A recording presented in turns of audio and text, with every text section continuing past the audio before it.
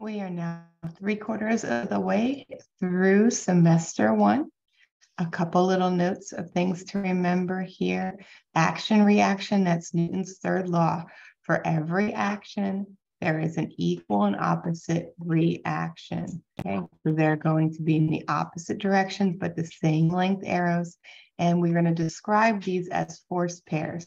So if I push on a wall, I push on the wall, then the wall is going to be pushing on me. Make sure your names match for force pairs. Circular motion. The acceleration is towards the center. The velocity is tangent. So if I am spinning that bucket of water and let it go, if I let it go at any point, it's going to come off tangent to the circle. How do I know where the net force is?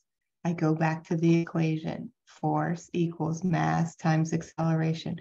So if my acceleration is towards the center, then my net force is going to show a larger arrow towards the center. That does not mean that there's no other forces acting on it. There could be a force acting away from it, but my net force, my longer arrow, or my positive answer that way in that direction is going to show in the direction of the net force, because force equals mass times acceleration. Okay. And make sure you have all those equations from the last circular motion unit to handle that. Keep your X and your Y separate. So if you have a force of gravity going down, do not use that in your X direction equations, which would be your horizontal. The only time you are going to use your force of gravity in the X direction is if our X direction is on a slant, in which case you're going to have to use your sine and cosine information. So that was 3, 4. You might want to go back and watch that whole live session again if you struggle after looking at the review. Always draw the free body diagram. Some of you are going, oh, there's 2 forces going up and 1 going down. If the down force is 400, then that's 200 and 200. That does not work when they're at an angle. You have to only put the X in the X and the Y in the Y. What's another main thing people are forgetting here? The force of gravity is your weight. That's equal to your mass times your gravity. Mass is in kilograms. So some people are not multiplying by the acceleration due to gravity. Do not forget that. And here again, gravity is sometimes going to be 9.8 meters per second squared, and sometimes gravity is going to be 10 meters per second squared. So read the question carefully to make sure that you have the right number, because it is enough to mark you incorrect. I got one wrong on the test for that reason. There are some that are 10 and some that are 9. All right, well, driving her 30-kilogram soapbox car, so that's its mass, Lola had to suddenly and forcefully brake. Okay, so we are going to have a deceleration, and that's going to be with our force of friction. That braking is adding that friction to avoid a stalled car. So that last part is just extraneous. The coefficient of friction, that's our mu, is 0.51, and this time use 10 for gravity. What is her acceleration? Okay. So this one did not give me any information about velocity, so I know to find acceleration, I'm going to have to sum the forces in the X direction and sum the forces in the Y direction. Probably one of those directions is going to drop out. Let's draw the free body diagram to see which one. Force of gravity is going to go down. The force of normal is going to go up. We always have a force of normal when we have a surface. We have a roadway.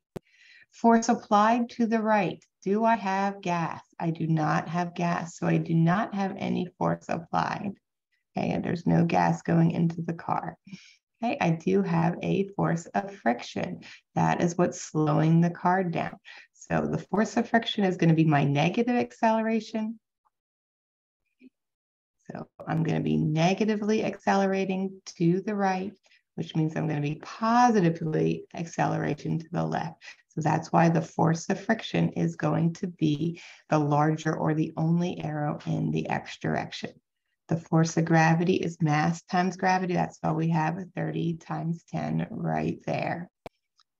What's the forces in the Y? The acceleration in the Y is going to be 0 because the car is going on the surface. So I'm going to start there with my equation. I have my force of normals going up, my force of gravity is going down, and that is going to equal 0. So my force of normal is equal to my force of gravity. That's my first equation that I'm going to get. How about when I sum the forces in the X direction? I only have the force of friction. So the force of friction is equal to mass times acceleration. And you could put a minus there since you know it's going to end up being a minus, but it will all come out in the wash. So those are my two equations. What else do I know? Force of friction is mu times the force of normal. So the force of friction is mu. And instead of saying force of normal, I'm going to say force of gravity.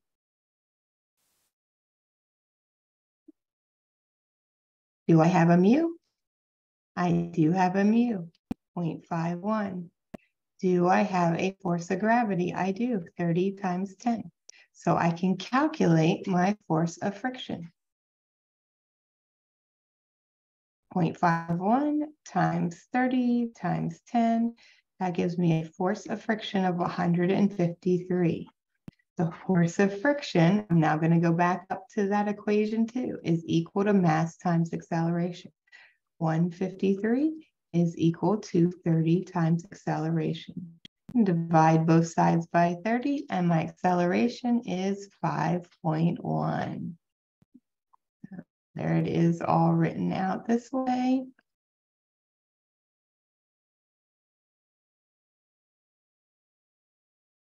What was the other way to do it? This could also be an equation. This is only when there's no force applied. So don't just magically say that you can use this equation. This only works if your free body diagram has your force of gravity and your force of normal as equal length arrows and your force of friction as your decel force.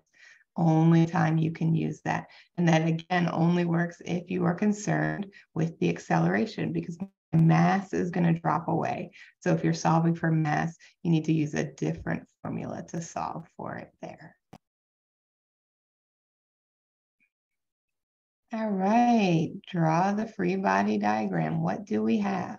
2.5 kilogram dumbwaiter, that is the mass. That just means a mini elevator is decreasing speed on the way up. Okay, so it's decelling up. That means our acceleration is down. So then our larger arrow is going to be down. So this one asks for the direction of the acceleration. Look at that. You know the direction before we've done any work. So you already can eliminate some choices. The tension in the cable is 20 newtons. That's the force of tension. What is the magnitude? Remember, the magnitude's the number.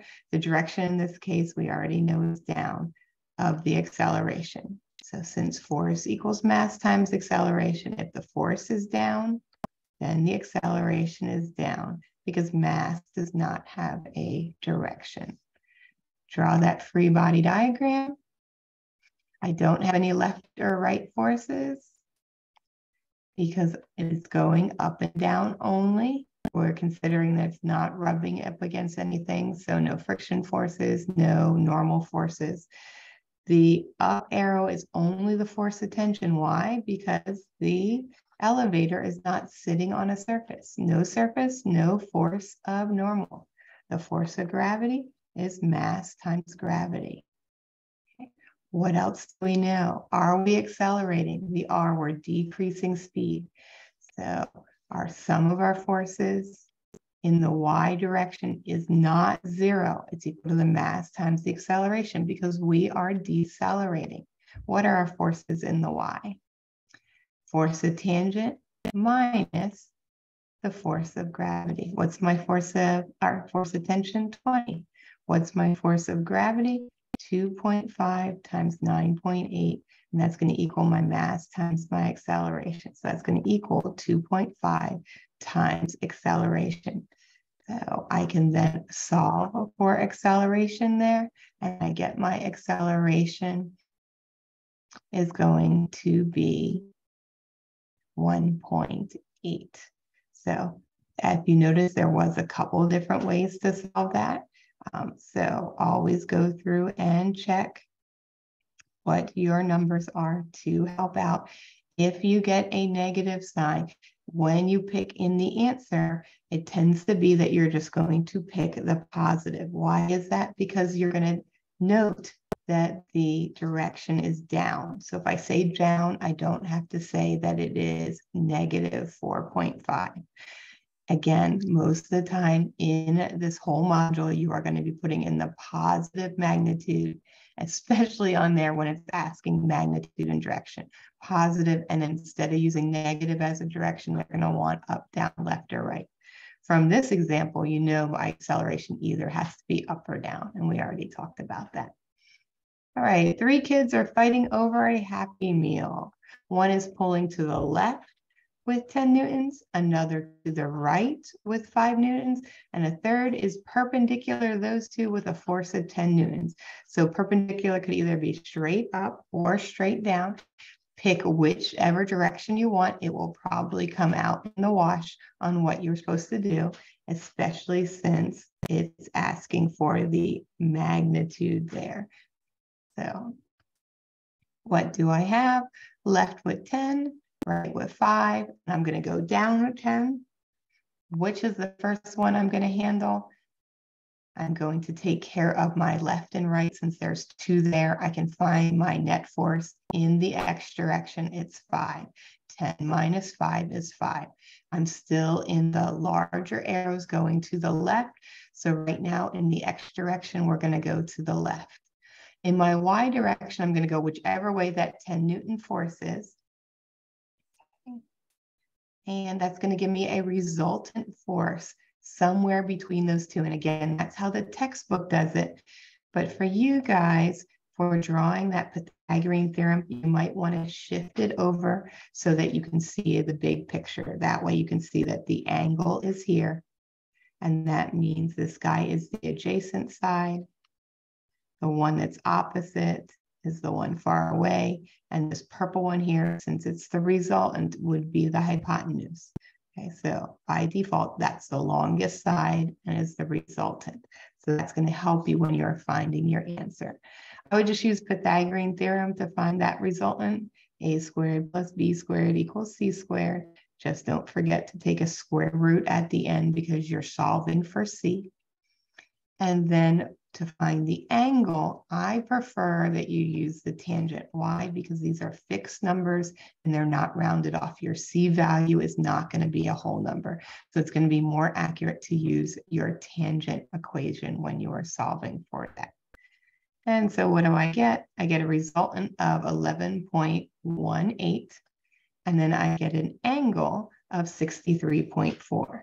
Now that could be 63.4 south if your drawing looks like this, but if you did the drawing from the opposite direction, then your angle would be 11.18 newtons would be the force at 63.1 north of the horizontal. Okay, so just remember your drawing is going to dictate which angle you go. And the example that they give you in the test, they are a little bit clearer about which direction that third force is. So you will be okay. A hockey puck after being shot towards the goal on the right. Okay, so after being shot, so there's no force applied, because it's only a force applied at the instant you have it, just like the football. It's only a force applied while you're throwing it. When it's in the air, there's no more force applied. It still is going to have friction, but it's on ice. So that force of friction is going to be a tiny arrow because it's a tiny force affecting it. Force of gravity, do we have an equation? Force of gravity is mass times gravity. The force of friction is equal to mu times the force of normal. So those two equations are your bread and butter. Make sure you have them on your formula sheet and highlighted, because that's going to help you solve any other set of conditions. In this particular instant, the force of gravity is going to equal the force of normal y, because the sum of the forces in the y is equal to mass times acceleration. My acceleration is 0. The hockey puck we're assuming is not coming down or up. Okay, and so that would be the force of normal minus the force of gravity is 0. In the x direction is similar to the last problem. The sum of the force in the x equals mass times acceleration. If it said constant speed, acceleration is 0. If it said acceleration is 0, 0. If it said the forces are balanced in the x, 0. Otherwise, you've got to keep that ma there. So that would be the force of friction is equal to mass times acceleration. Again, this is only when there's no force applied.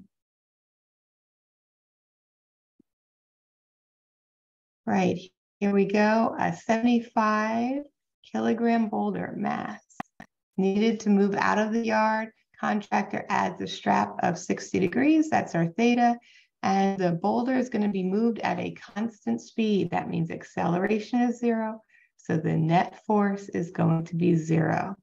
Coefficient of friction is 0.22. Label all of these. If you're not sure what equation to use, label everything, set up as many equations as you can, and then find the one that's the easiest to solve. What is the force applied? So that is what we're going to be solving to the nearest whole number. That means 0 decimal places, or round to the nearest ones, okay?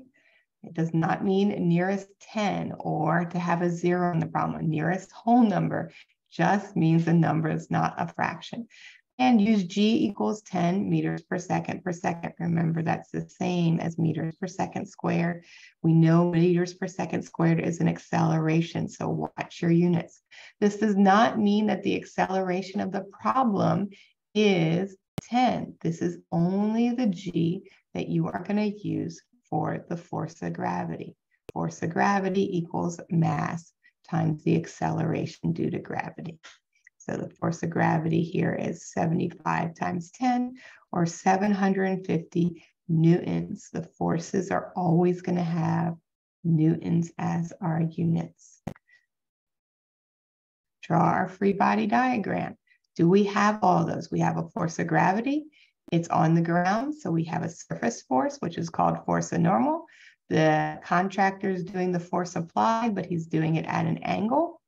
So we're going to have to separate those into our x and y components. Whenever you're tugging on something, your x direction is force applied times cosine theta. Whenever you're tugging on something, your force applied times sine theta would be the y direction. And that's only for year 1. In later years, yes, you're going to have different setups where you're pulling at different angles, but not yet. So you can just memorize cosine for the x and sine for the y if the object is on a flat surface. What else do we know? Let's get some equations in here. We can move that arrow again over so it's easier to see when we sum those forces up. So in the y direction, going up, we have the force of normal and we have the force applied in the y.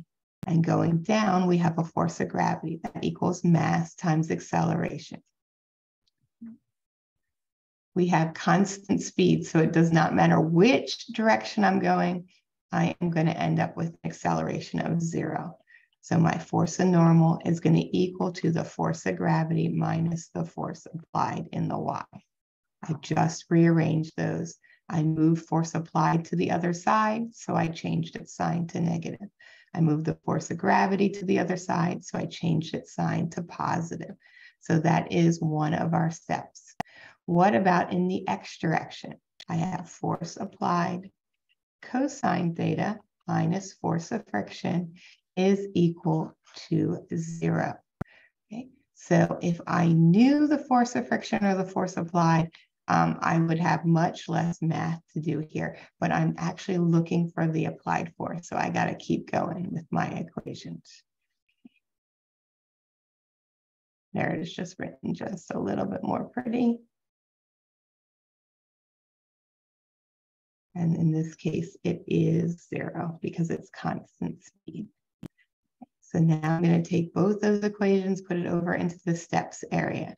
We're going to solve for the force of normal there so that we can plug it into the other equation. Could you have solved for the force applied in one? Absolutely, because that's what we're looking for. But then you're going to find out that you need the force of gravity and the force of normal. And we don't have that information in this instance. So your logic is going to tell you to solve for force applied, but you're still actually going to solve for force of normal, because then I can put mu times force of normal in for the force of friction.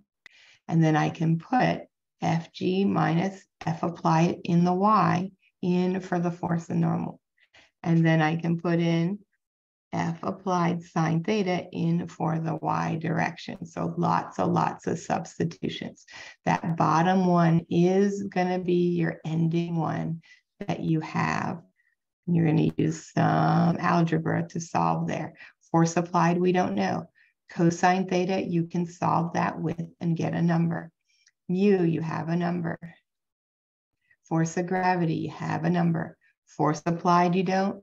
Sine, you have a number, and it's equal to 0. So it is a little bit easier of a solve there to solve for that force applied for what's left over. But you do have to do some combining like terms, getting the force applied on one side, and do some division there. So try it out if you're getting stuck on the algebra. Set up a meeting with a math teacher or with me to make sure that you know how to solve that problem right there. Okay. A toy car is pushed down a metal slide with a slope of 15. That's my theta. Here's my coefficient of friction. What is the acceleration?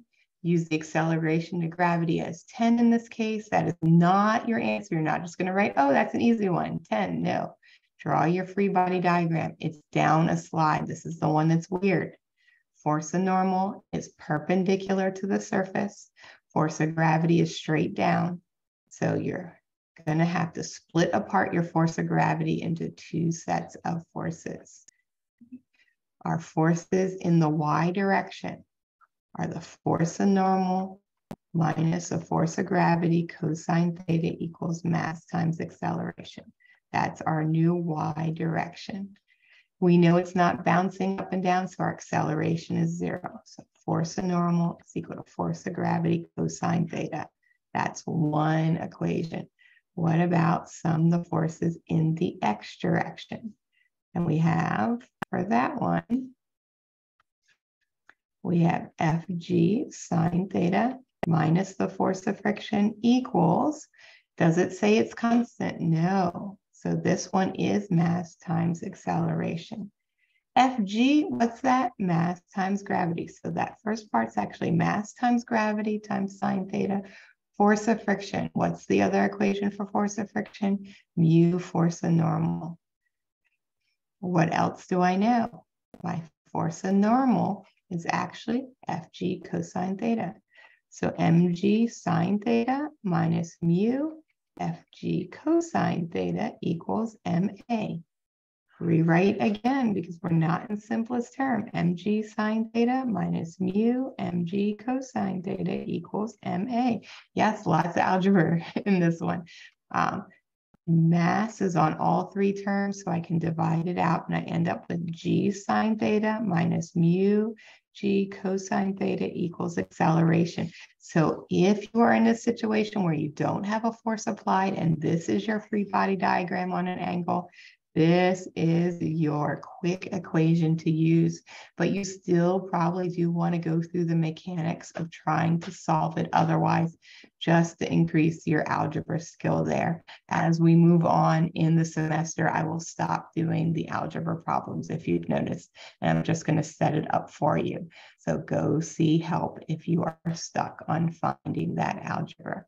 Make sure you have your formula sheet so that you can tell me when we meet and I say, what's the force of gravity? You don't go, I don't know. Look on your formula sheet, bring it with you on the live sessions, bring it with you on the question and answer time so that we don't waste time having you get out that information.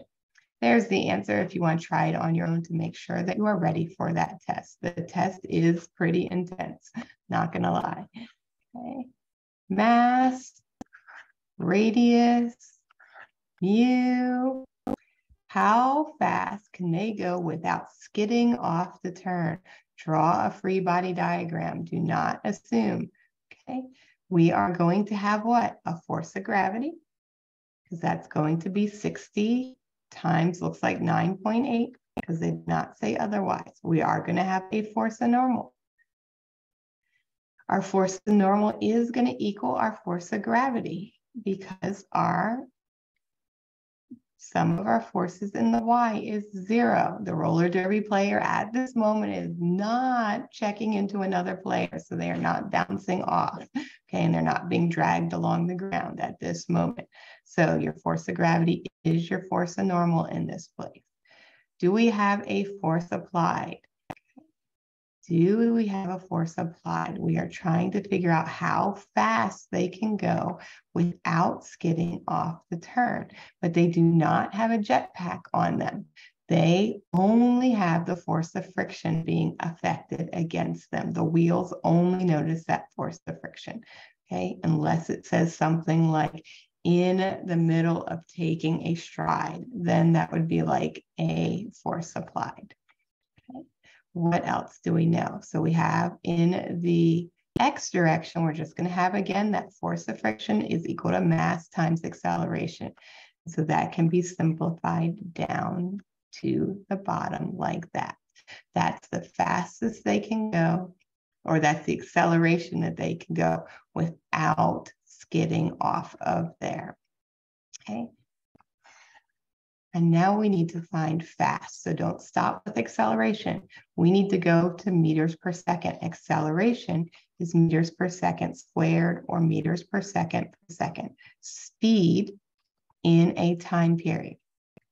And so now we know that we have the acceleration. That is your AC.